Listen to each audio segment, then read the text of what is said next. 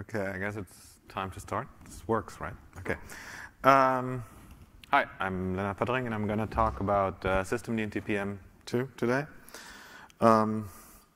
Yeah, let's jump right in. So with the stuff that I'm going to talk about, I want to start out with making clear what the actual goals are with TPM2 support in systemd. Probably want to catch up with other OSs because, usually all the other commercial, the big OSs generally default to using some form of secure enclave TPM by default.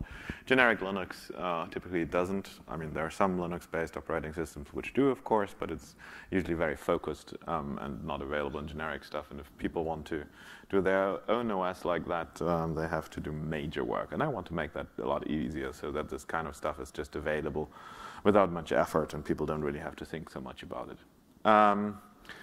So yeah, the goal is to default to measured boot and using that for unlocking distance things.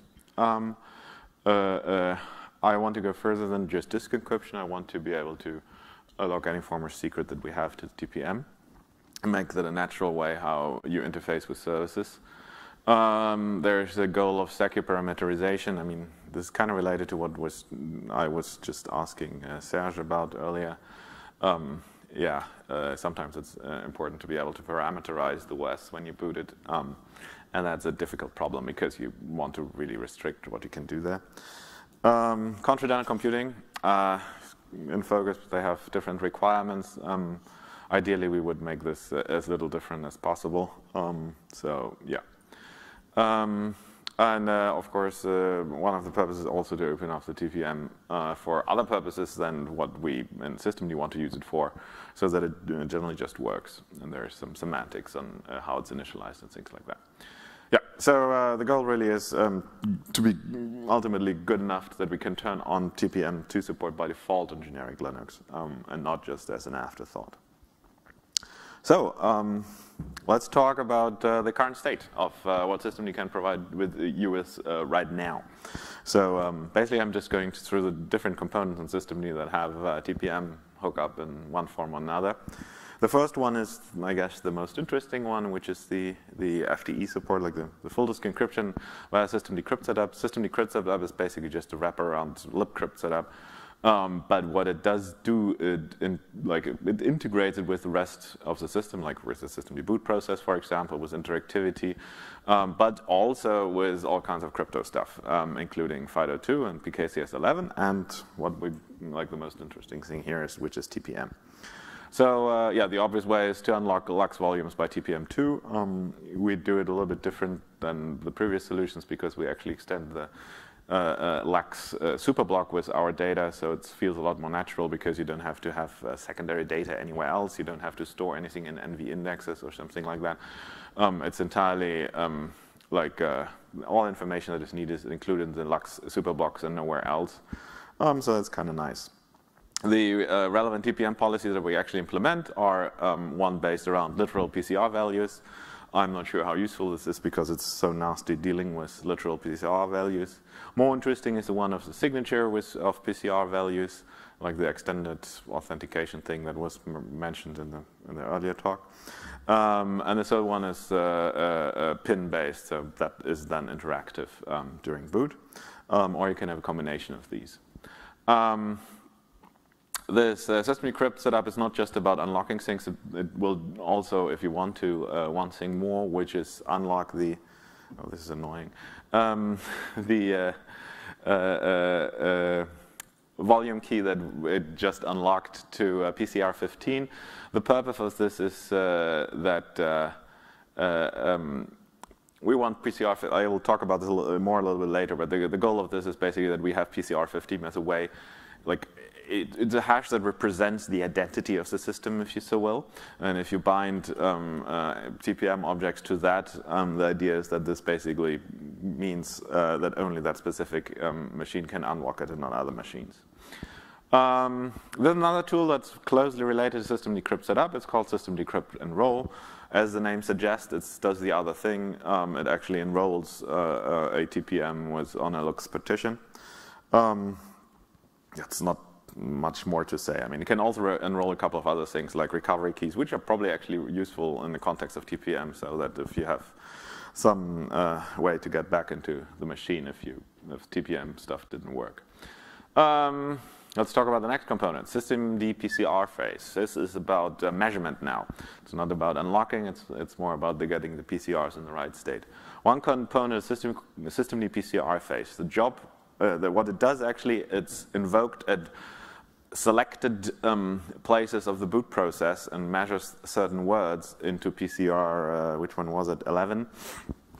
So the relevant words are like when systemd first takes over from the kernel, it measures the word enter initrd into that, and then when it's done with the initrd, it measures the word leave initrd, and so on, and then it's a sysinit and ready basically when the boot up is finished. Why is that useful? This is useful if you bind secrets to the value of PCR, or to a signature of a value of PCR11, then you can use this to make secrets that only can be unlocked in a certain part of the boot or in multiple parts of the boot, but not any later. This is at the most basic, even if you don't care so much about the phases. What's kind of useful is, by the way, that even if you want your keys to be unlockable during the entire boot time, at the very least you can say then, yeah, not anymore when the system shut down fully. So that's one thing that we do. Yeah, so it's really about, I mean, some operating systems, they have the concept of destroying the PCR management values by measuring garbage into it or something like this. This is really about supposed to be more useful, that you can actually pinpoint exactly where a key shall be unlockable and where it shall not. There's something very closely related, which is systemd-PCR machine. It measures the machine ID, which is basically just a file in etc machine ID, which contains something like a UID, into PCR15. PCR15 I mentioned earlier already, right? Like this was where the root volume key of Lux is also measured into. Background is the same thing. We want PCR15 to be a PCR that identifies the system.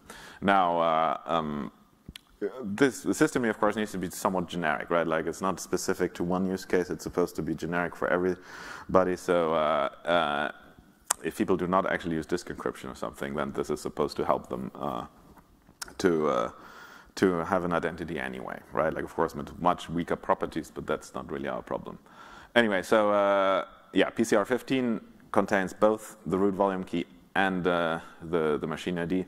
First the volume key, and then much later, when we actually have access to etc machine ID, the machine ID. Then there's systemd-PCRFS, also measures into PCR15, and what it measures is actually the file system UUID and type of, like, this can actually be instantiated multiple times if you have multiple file systems. The idea basically is that, yeah, once all three of those things ran, like the systemd-decrypt setup stuff that measures the volume key, systemd-PCR machine, which basically measures the machine ID, and then systemd-PCRFS, which measures a couple of file systems. PCR15 is basically done and can be useful to identify the machine in that combination that it was put together. So that it's definitely going to change if you like install it in any different way. These things are enabled by default, but only under the condition that you're actually booting with a UKI kernel. The reason, like, we would like to, I mean, we would have liked to enable this by default in any case, but I mean, we'd take possession of PCR15 with this, right? We consider it our own private property once this is enabled, so we wanted a way how people can actually explicitly tell us, oh, we buy into our view of the world, and that's like, yeah, we decided that, yeah, if we detect that the system is booted up with UKI, we do this by default. Of course, by default doesn't mean that you couldn't turn it off. Yeah, the goal of the PCR15 management is identity of the local system. Next thing is the systemd-stub. Was mentioned earlier in the earlier talk because it was forked already. Systemd-stub is a UEFI stub glued in front of the Linux kernel, runs in UEFI mode. There's various things, most of them are not really relevant in this context, but one thing it actually does that is relevant in this context is TPM measurement of the components of the UKI. The idea basically is, this is also done into PCR11. I probably should have mentioned this here. So basically the idea is that if you pick a different kernel, PCR11 contains the identity of the kernel. PCR11 is assumed to be 0 when this stuff initialized. So this way PCR11 first becomes an identifier of the kernel booted along with its initRD and all the other components. And if you remember correctly, the PCR phase stuff is also measured into PCR11. Yeah, it encodes both those things, which OS you picked and which phase of the boot you're in. Yeah, this was mentioned in the earlier talk. Kernel systemd-stub initRD, we call that the UKI. Oh, I actually did mention the PCR11 thing. So anyway, yeah, so it measures into PCR11. It also measures the used kernel command line into PCR12. So the parameterization of the system. To summarize this, these are the relevant PCRs that systemd kind of takes over if you buy into the model and use SD-stub as the UKI stub. So first of all, PCR11 contains the measurement of the components of the UKI and the boot phases, PCR15, the systemd identity, and PCR12, the kernel command line. So it's about basically the first thing picks boot phase and OS, the second one system identity, and that is kind of powerful that you can then build complex policies out of this for the TPM objects of your choice. So next one is systemd measure. Systemd measure actually, I mean, it sounds like it would actually measure something, but what it actually does, it predicts what the PCR values will be in PCR11 given a specific kernel that is booted and given a specific boot phase like the system is currently in a specific boot phase. What's the purpose of this? It's basically that you can build your policies and log arbitrary objects to this. It can not only pre-calculate the PCR values, it can also sign this stuff for you. Yeah, it currently only focuses on PCR11. We want to extend this, by the way, that it can also predict the PCR values you will see in PCR15 and PCR, what was it, 12, depending on your configuration, so that you can do this ahead of time. This is systematically different, like, by the way, how grub boots generally work, because they put everything in the same PCR, which is great if you are just interested in logs, but it's terrible if you want to predict anything and bind the security to this. With systemd measure, our goal really is about like having predictable ways. So that's why we separate out the PCRs and the purposes of this. You can use systemd measure to sign the expected values right away, and systemd-stub can actually use that information for the signature-based policy that I mentioned. And there's another tool called UEFI. I'm not entirely sure yet how we want to pronounce that, if it's UEFI or UKI-fi or UKI-fi, I don't know. Anyway, this little tool helps you building UKIs. What it actually does, it takes the kernel image, takes the systemd-stub, takes an initRD, takes device tree, whatever else you want, boot splash, and so on, and a private key, glues them all together in a PE image, signs them with secure boot, use a private key for that. It then also does like it invokes systemd measure to predict what the PCR11 value will be once the system is booted up. We'll sign that with another signature key, and we'll then also add the signature to the kernel as well, so that the kernel, when it boots up, we know what the PCR value is going to be, and the kernel already ships with a signature that matches the expected PCR value, so that when then systemd-stub runs, it can just take the signature that was part of the kernel and unlock the disk with it. So net result is basically that you can say, yeah, I lock my disk against Fedora kernels, and then you have to boot a Fedora kernel to actually unlock the disk. And you never have to re-enroll anything. The next topic is systemd credentials. Systemd credentials is not just about TPM. It's basically our way how you can pass little secrets, certificates, private keys, but also configuration if you want, into systemd as a whole and into services specifically. And there's a way how you can propagate them. You can inherit them down from the system into specific services. Systemd credentials are actually a powerful concept that people should really start using, because you can also pass them in from a hypervisor container manager into the system, and then from systemd into the services, and then you can pass them on further down to container manager and to another VM and so on and so on. Systemd credentials are very easy for applications to read, because it's just ultimately they see it as a directory where these files end up in. But they also have, I mean here, just to mention this, like you can supply them to the system via SM bias and QMFW, CFG, and a couple of other things. But the one thing that is interesting in this context here is that they can also be locked to the TPM with a symmetric key. The reason why we originally added this is secure parameterization of EFI, like of UK ICE in a secure boot world, because yeah, this allow listing thing that was discussed earlier is one way out of this, but sometimes it's like you want to parameterize in more complex ways and keep the stuff secret, right? And so, yeah, if you put this information in the ESP, which is unprotected, you need to protect it somehow. So our solution out of this was this. It's actually extremely simple to use. You just say, like there's a tool called systemd-creds, and we just say, I have this little bit of information. You can use it like in a shell, like in a piping thing, and then it does everything automatically for you, so that people don't even have to think in any way about TPMs or anything like this. It implements similar TPM policies than as crypt setup, like with the exception of the PIN, because it's inherently non-interactive, right? Like the goal of this TPM hookup is that it happens at the latest possible time when it's actually needed, the decryption and authentication of the data, and that happens basically when we start a service. But that also means it can't really be interactive because, of course, yeah, you don't want to boot up your system interactively, presumably. I mentioned this already. Systemd-creds is a tool how you can actually create these things. All of systemd's various components can nowadays deal with systemd credentials. It's actually kind of nice because you can securely supply SSH keys and things like that through this, and yeah.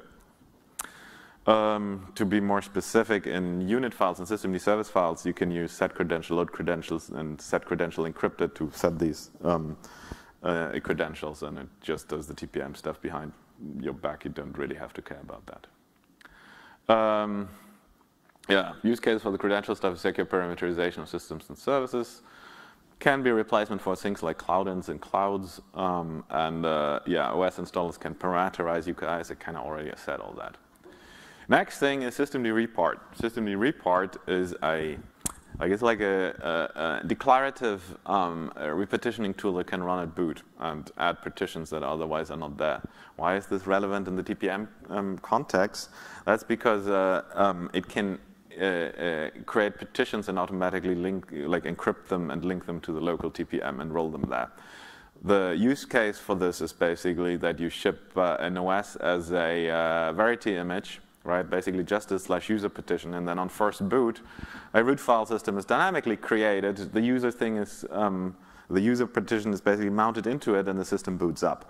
And in that case, this has a major benefit that the root file system is inherently local, and all the secrets to unlock it remain inherently local between the TPM and the host. So you do not ever have to provision any of these secrets. They are generated locally. And it's also kind of nice because it adapts to local sector sizes, local disk sizes, and things like that. So, yeah. Declarative, non-destructive automatic partition tool. Non-destructive basically means you can't really do anything bad with it. It's the only thing that you can do with it is growing partitions and adding partitions. That's really it. Yeah. The key really is that like the main point is that all the key material to lock down such partitions is generated locally and locked to the TPM. Yeah, the use case I kind of already described. So this was the, trying to give an overview, like what we currently have. This has holes everywhere. And this is, like the holes is what the rest of the talk is going to be about. But maybe it makes sense, like if anyone has a question right now, we can answer that. Otherwise, I would just continue with all the shortcomings and all the white space that still needs to be filled in to actually build a proper secure system. Is there anyone, no one has a question?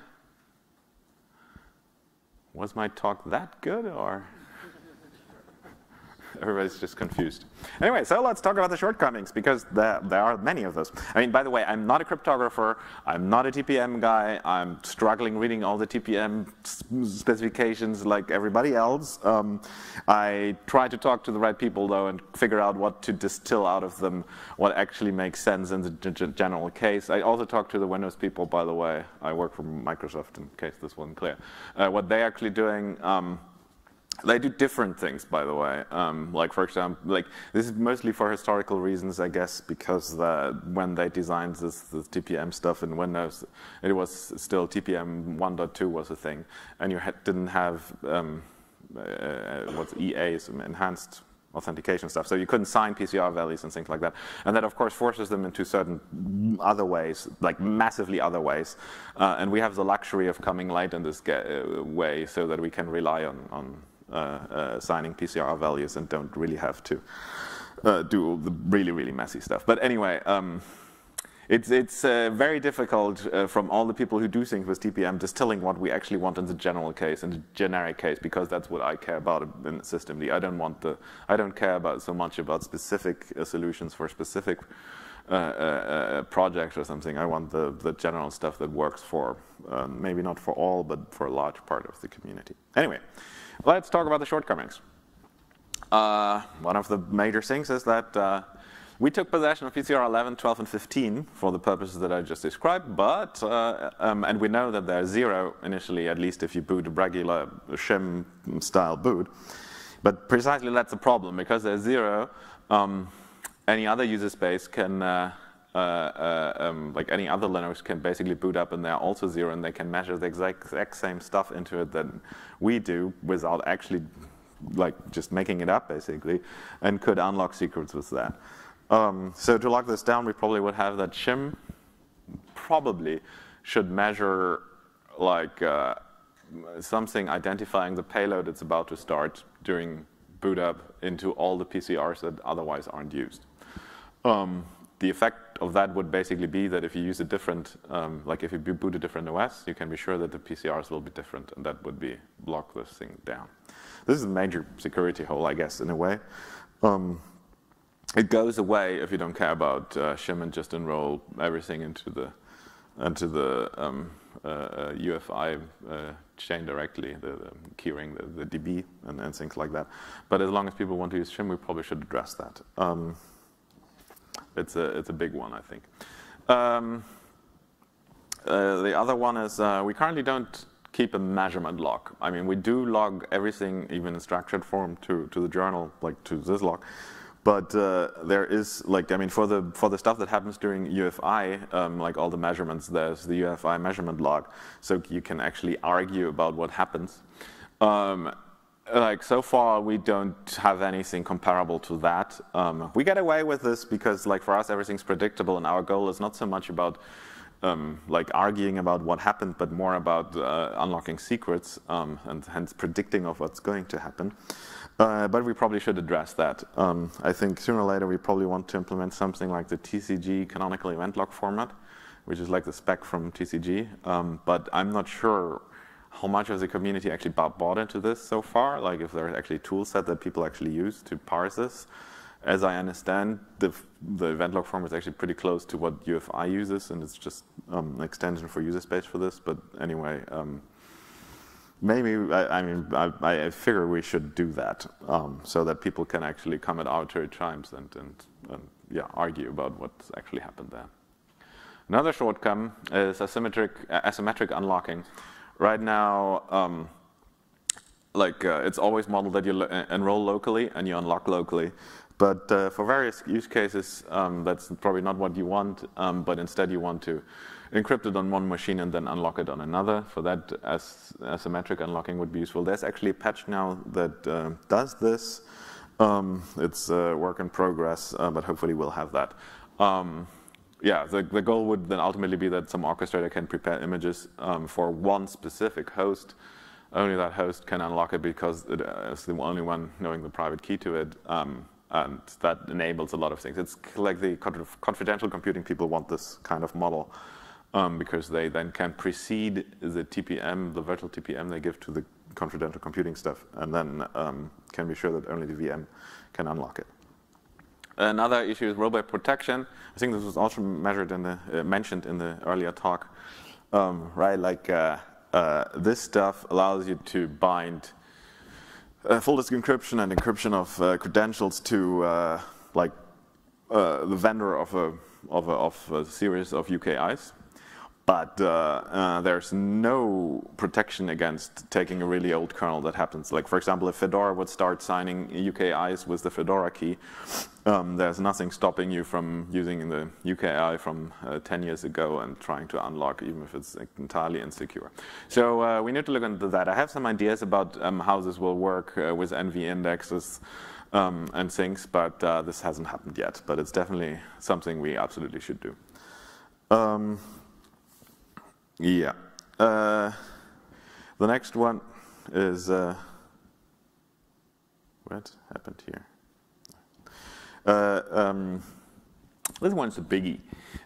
So for what I've just described about so far, it works really nicely if you have a specific system, like for example a VM, because that's a very controlled environment, and you can enroll all the secure boot keys into natively directly into the UEFI keyring. Everything's great. The problem is once people want to do things on general PCs, things become much more complex because suddenly things are not closely defined anymore, but people can extend their systems with boot ROMs and whatnot, and firmware updates and everything else, which makes it really hard to bind policy to, because like half of these, I mean, because they always are reflected in PCR changes, and there is no signature scheme for that. So what Windows, for example, does, it binds it to it's like a BitLocker to the literal PCR values, and then tries to predict when they're going to change. They cannot predict everything, right? Like, because some of the changes just happen behind their back. So they have also a way how they can turn off basically the binding to that. I'd rather not. Yeah, this is messy, right? Like, because on current PC systems, there's simply no way how to make this beautiful, right? You have to deal with the fact that there's no signature scheme available. You have to work against that. Yeah, the way I think we should address this, like we have to address this sooner or later if this truly should become generic and people don't really have to think about this. The way I want this to work sooner or later is, yeah, if we expect I don't really want to go into that game of predicting what the PCR values are going to be, because that basically means you have to parse through the UEFI measurement log and then figure out like which are going to be the parts of it that are going to be replaced by your firmware update or bootloader update, and then putting the new stuff in there and calculating everything. This sounds so terribly fragile, and I'm, you know, if the Windows people can do this, I'm not sure if I want to maintain anything. Like, it sounds terribly fragile to me. In particular, as it's never going to solve the whole problem, because some things they simply cannot predict, and then they turn off the protection anyway.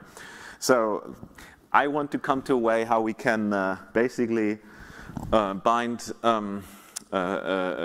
full disk encryption or whatever you want to bind to some public key where the private key is actually stored in the TPM locally, and then I'm kind of trying to come up with a scheme where we can then for one boot only basically generate, like, sign a different EA policy that is looser but only applies on the next boot, and then for the subsequent boot doesn't work anymore. So basically that you have a system where you can basically say, okay, for the next boot I'm going to turn off the PCR 0 to 4 and 7 binding, and then you reboot, and then we immediately bump the counter or something that protects all this to be disabled again, and before that we looked at what the actual PCR values are, and those are the ones that we bind to. I'm not sure, like this is very vague.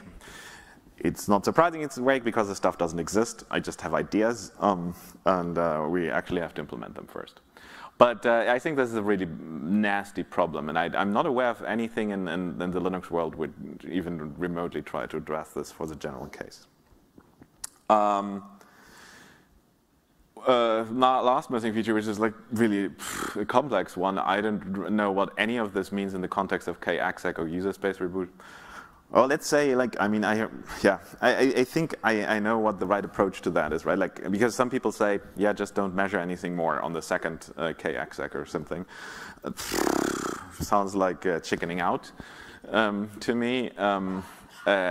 You know, the clouds, they love kexec because of gray out times, so I think we have to do something about this. My current thinking is probably we just want to continue measuring stuff as we always did.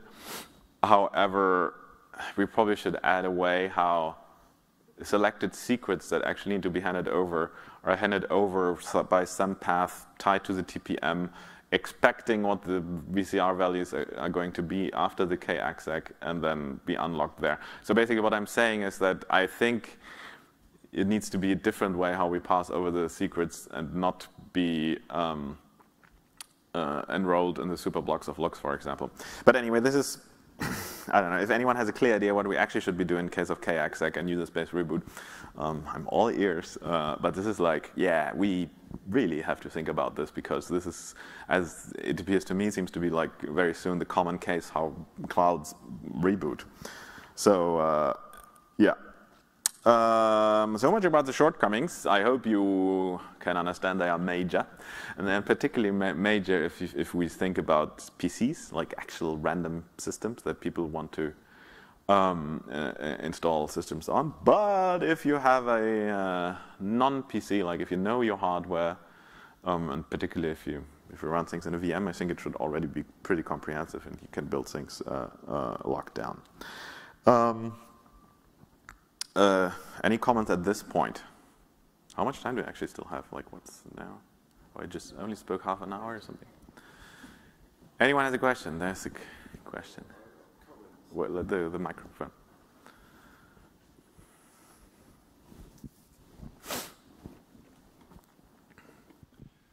I have a comment. So on the missing feature F, you probably also need to look at crash kernels, so crash dump kernels. Well, I mean, like if you have a crash kernel, then everything's like you're fucked anyway, aren't you? Yeah, but you still need to be able to boot it. But yeah, I mean, yeah, definitely. But does it need it sounds to me like it's like the 10th step and the 9 and before that are all missing. So we probably have to address those first. I don't like the crash kernel has magic about like powers about. Anyway, right? Like you can look into the first kernel, right? Yeah, but you might need to lock down what it writes in some way. Anyway, yeah, it's a mess. But I would rather not think about that yet. Let's first get the clean code path in order, and then we can think about what happens in the exceptional code path. But any other questions? Somebody in front of that? Thank you. Yes, this can all be quite messy. One thing, so you have asymmetric encryption coming. Are there any other features on the horizon to support confidential computing that you're aware of? They're like I'm actually in regular meetings with confidential computing people. I'm not one myself though, but they are trying to make it work, and they have sending like I think at least 3 PRs open that I still have to review. So yeah, there's a lot of stuff going on, but I mean the confidential computing thing, like there are multiple different factions, like groups of people who have different goals with confidential computing, right? Like some of them want to run proper VMs with a virtualized TPM and things like that. That's probably very much in scope what we are doing, but then there's the other group of people who do confidential computing where they just basically run something like a Kata containers thing, like inside of it. Well, all of this is entirely irrelevant, but they still, like, it's not that binary. Like nobody knows what's actually going to happen. I don't know. But yes, there's lots of stuff coming, going, and like for example, the measurement of the volume key, the measurement of the UID is actually explicitly from a request by Red Hat confidential computing people. So I don't know. Yeah, we try to distill out of what they want, and when it's in focus for us, we definitely want to add this. And yeah, there's some stuff pending. I'll take a look at the PRs. Yeah, well, reviews always very welcome. Any other questions at this point? I can't believe that no one has any questions. I mean, I only have one slide left, so you really have to ask questions because otherwise I don't know what I'm going to talk about. This is a bit different, I suppose, question. But what does Microsoft want with an init system? Like, why do they care about systemd since it doesn't run on their platform? Of course it does. It does? You know, I think how many Linux distributions do we have, James? We have one that is public, Mariner, and we also have internally, we have an embedded operating system that's used. But we have the infrastructure, and there's more than that, right? Yeah. Anyway. But we also support, yeah, sorry about my Microsoft one. Yeah, so we also support a lot of Linux use. But yeah, I don't want to get into marketing. There's a lot of Linux use. So I think it's public knowledge by now, like in Azure, like there is some component that runs Linux heavily, and it's all systemd stuff. And basically checks all the boxes of what systemd offer. That's the reason why I work for them. But yeah, and there's multiple other projects that also do systemd stuff. So these Microsoft is a Linux company now. It will be when we're done with it. Any other questions? No, I can't believe it. Like come on, this is the shortcomings was supposed to be something that get you all started and give me ideas like how to address this stuff. But okay, the only last thing that I have is something that. We have one more question. I'm sure. What are the changes for Linux distros to implement secure installation? Oh wow, that's a good question. Yeah, that's good.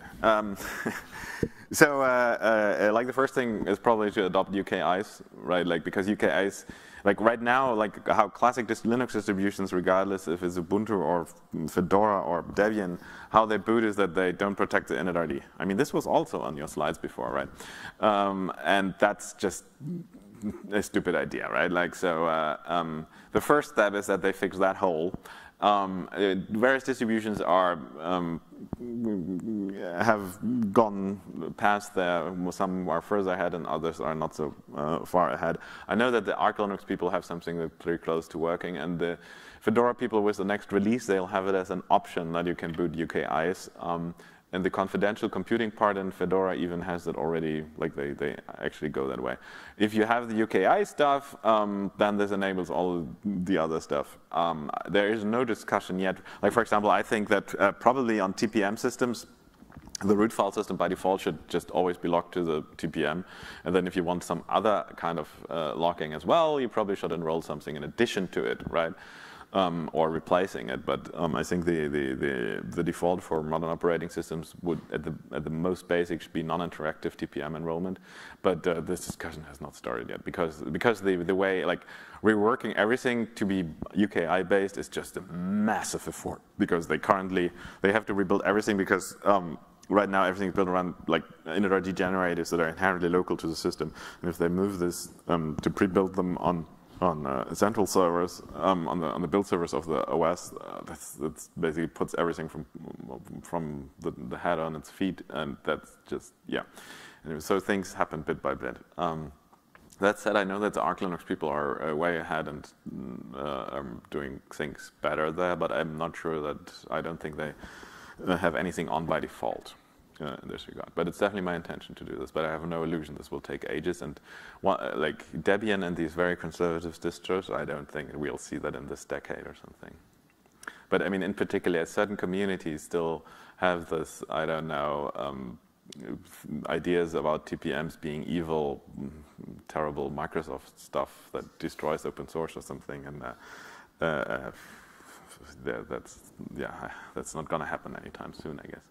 But yeah, it's definitely my interest, though, that general purpose distributions sooner or later switch to this, and we're getting very positive feedback from some of them, at least. In particular, Fedora, SUSE people do something there.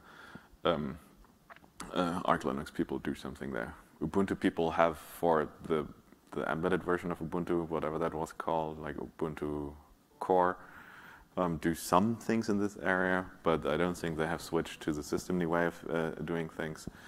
Yeah, we'll see. Any other questions? Questions? That's a good question. Somebody doing a question.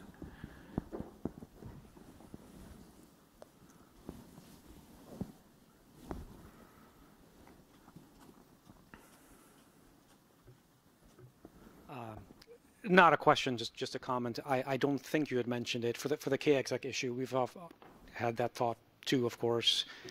I mean, we don't want to mess with the TPM at that point. So the only thought we've had is you take your credentials that you have at that point, your secrets, put them in a temporary initrd, a one-time use initrd, and pass that along to kexec. I assume you've had that thought too, but. Yeah, but I mean, I'm kind of a believer that the secrets should better stay in the TPM as long as possible. Would be better, yeah. I'd rather have them like pass them over in like some TPM locked form that, however, is unlockable at the right point after the kexec comes. And the question is simply, how do we define that? I'm pretty sure like the PCR phase concept, like that where we measure all these words into this probably might suffice, because then you can basically, during shutdown, generate a new TPM encrypted container that says, yeah, the words shutdown and final have to be measured, and then the words for the booting up of the next system have to be measured, and then it can be unlocked until ready or something, until the boot process is done or something like this. So I think we have things like that, and we have to look into this, that this can just work. But yeah, I mean, so the point that I was trying to make earlier is, I think we probably want to re-encrypt basically every time we are about to kexec the data we actually want to path. Instead of having everything unlockable not only during the first boot but also during late ones, if you follow what I mean, right? Like, I think we should constantly only do it when we know that we're coming back, because otherwise you basically unlock it for everybody always. So just thought, and maybe this is where you're going with that, but I believe those PCRs, I think you can reset those. You can reset exactly 2 or something. Okay, yeah, it's been a couple of years, so my memory could be fuzzy on this, but I thought, what are you using, 15, 11, and 12? Like, we use one more, but I didn't want to go into detail. But okay. Yeah, but there is one resettable. I mean, once they are resettable, they kind of lose the magic properties that you can't go back with, right? But here's what I'm getting at. I mean, if you want to treat kexec, at least from a TPM perspective, similar to how you would if you were a cold boot, basically when the initial kernel, or whatever kernel n is, you basically, like you said, when you get to that final, like the last thing it does before it unloads the TPM driver is it's going to reset those PCRs that you care about. And then it basically is in the same state, more or less, that the system would be when it was warm booting. And basically have that kernel act as whatever you're going to have your bootloader or the stub that's in the UKI, basically have that then kick in for the kexec. But how do you protect that? I mean, if you allow PCRs to be reset that way, relevant PCRs, like, how do you protect that nobody else resets it for you? Well, but you listed that as another problem, which you're going to have to solve. Right? I mean, that was, I think, the first problem you mentioned. So, I mean, you're going to have to come up with a solution for that anyway. And so if you solve that problem, then you should basically have it solved in this case as well. Yeah, I mean, I came to the conclusion that probably kexec reboots are inherently different from the first one, right? Because you can pass information around and things like that. And we probably should take benefit of the fact that they are different and then have, like, not try too hard to reset everything to the original way. There's benefits to be had, yes, agreed, but you don't have it working yet. No, so maybe, you know, start off with it saying but again, it doesn't have to be different. I'm pretty sure there's exactly one PCR that you can reset, like, which is the debug one or something. It's possible. Like I said, I could be mistaken. It's been a few years.